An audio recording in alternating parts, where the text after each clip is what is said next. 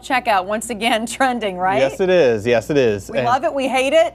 A little bit of both, mixed reaction? We're a little bit of both, but I would say that the general public is more on the dislike end of things. Yeah. You know, here's my thing, Joe. I figure if I'm doing it, you should give me like 2% off or something, right? Yeah, you're doing the work. I'm doing the work. We should get a little discount a little for something it. out of it, yeah. You know? You think. just my thought.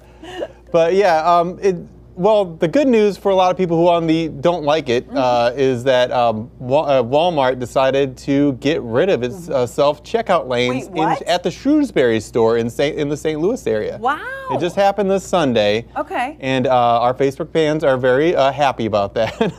And wow. They said they did that to give a more personalized experience and increase customer satisfaction, which I guess they're getting a lot of love on social media about it, so I guess so. I wonder if others will follow. It'll be interesting to see what happens. It would be. We saw some reports around the country of other Walmarts kind of doing that, and I wonder if that's going to be a trend that we're going to see more often. We do know that we have another major big box retailer that is making some changes to their self-checkout. Okay. We got Target, who is adding more cameras to their self-checkouts. Okay. And they're doing this to curb theft, which has been like a huge deal at the self-checkouts everywhere, is that they want to make sure people are scanning everything that they're checking out. Gotcha. Okay. So yeah, they're also going to do something that Schnucks did, is limit customers to 10 items per transaction, and that's rolling out to 2,000 stores. Okay. So yeah, a lot of If you have more targets. than 10, you have to go to a regular checkout? Yeah, regular checkout. Okay. And we've seen some of those pictures on social media. The lines get a little long. Yes. Because people there is a group of people who really like the self-checkouts, and they will do it no matter what.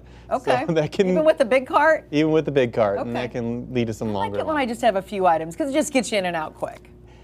Me and I'm too. not the best Yeah. at it, so if I'm- I have a large cart, I'll be there for hours. I'm an expert at it. I love it. Yeah, I just I just tap my phone and I'm gone. Right, but that's a side gig for you. Start checking people out. I'm up for it. Yeah, Instacart right. me. And then the last thing I got here is not a self-checkout, but if you want to get checked out by AmericanPickers, they're going to be heading through Missouri here in this summer. So you know, they started in 2010, so their 25th season. You know them as the show that like goes into old barns, looks for your old stuff, and might give you some money for it. They are looking for people to be on the show.